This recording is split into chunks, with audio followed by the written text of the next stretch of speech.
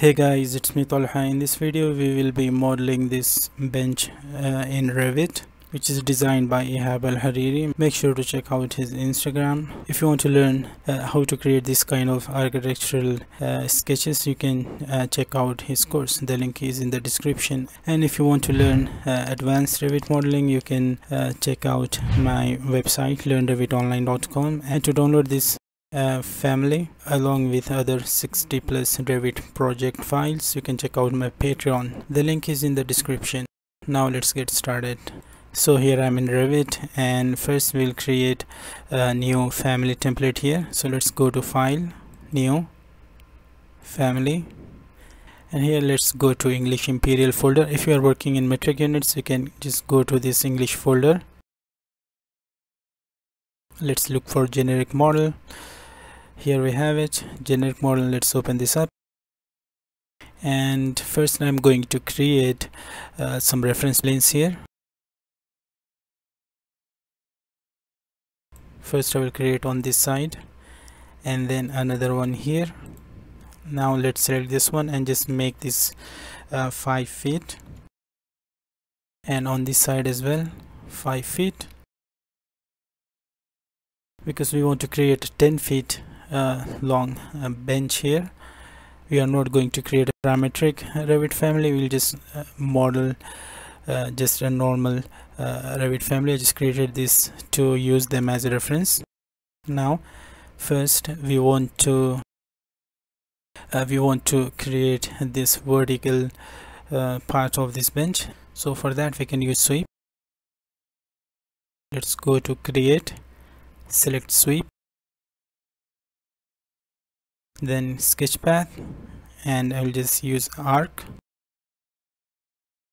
Let's create an arc here.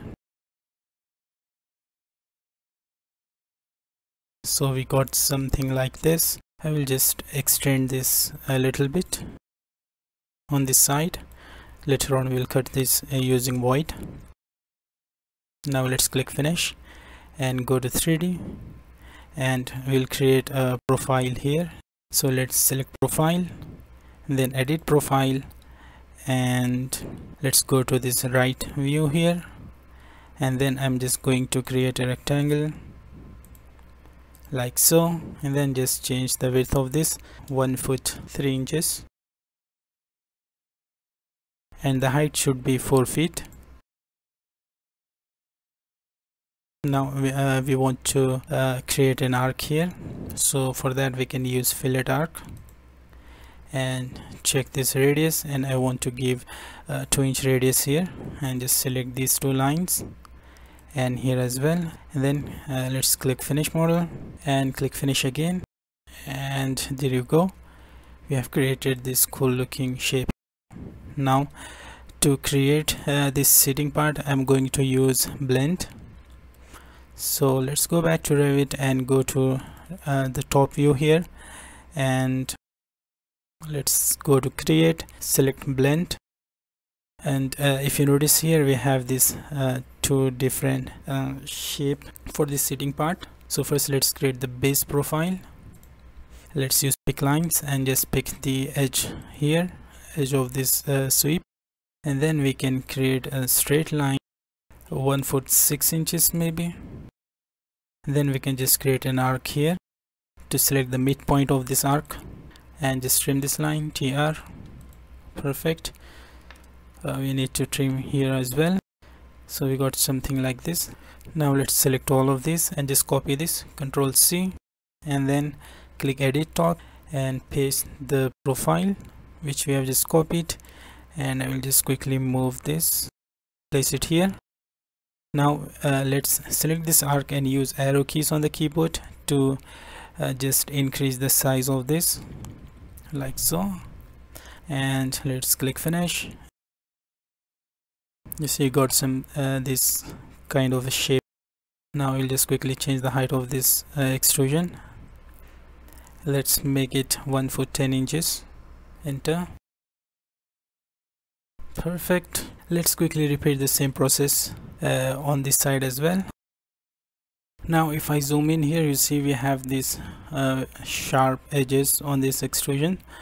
So to make the smooth edges, we can use void sweep. So let's go to create, select void sweep from this drop down, and then select pick path and pick the edges here. I'll just quickly change the visual style to hidden line so we can see these edges clearly. Now let's click finish, and I will just go to the front view here, and let's create the profile.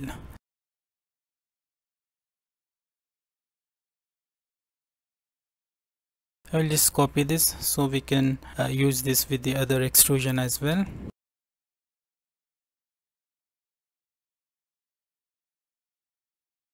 Perfect. So we got this smooth edge. Let's repeat that on this side as well.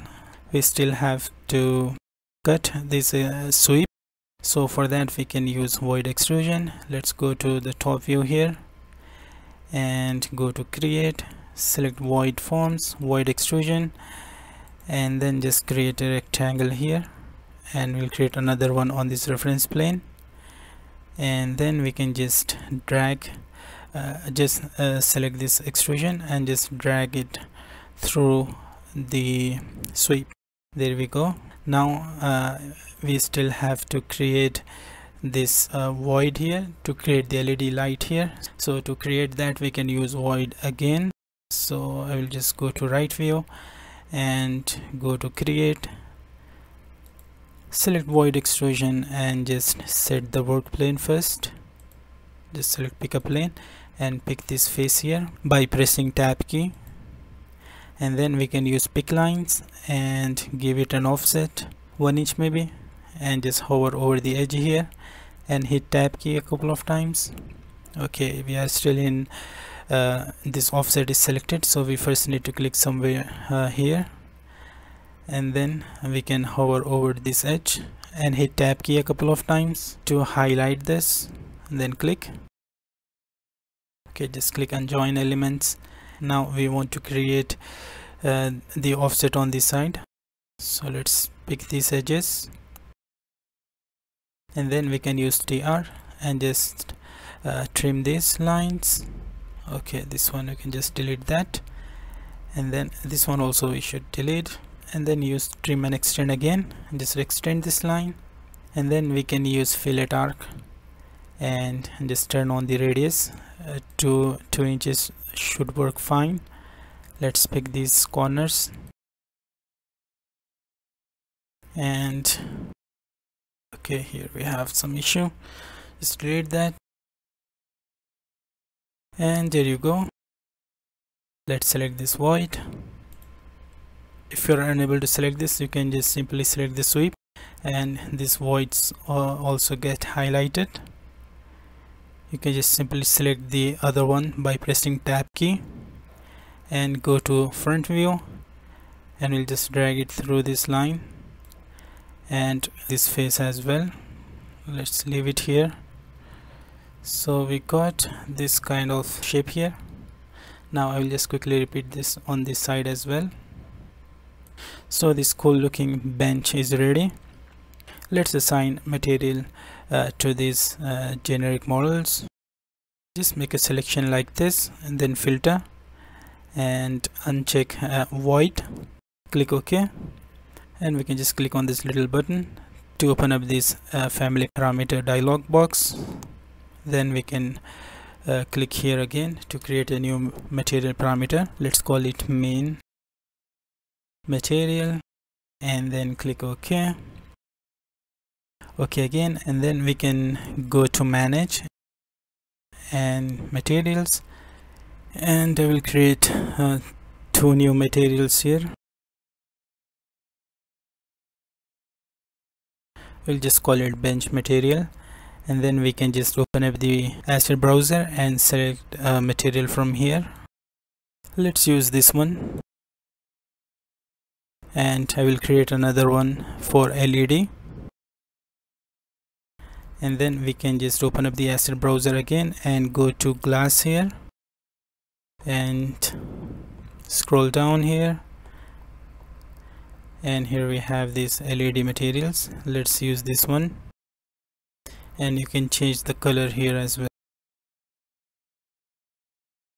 Now to apply those materials to these extrusions, we can just go to the family properties, and here we have this material. Let's select this bench material which we have just created, and then click OK. And to use the LED material on this faces here, we need to use paint tool. So let's go to modify and select paint tool from here, and then select the LED light and just apply that to these faces.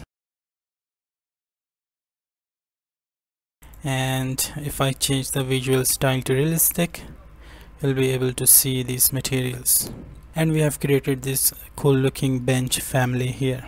So that's all I have for you guys today. I hope you have learned something new. So please make sure to like and share this video, and subscribe to my channel if you haven't already. Don't forget to turn on the post notifications, and don't forget to check out my website learnrevitonline.com to get my Revit advanced courses. And to download this family, you can check out my Patreon. The links are in the description. And yeah, I will see you guys in the next video.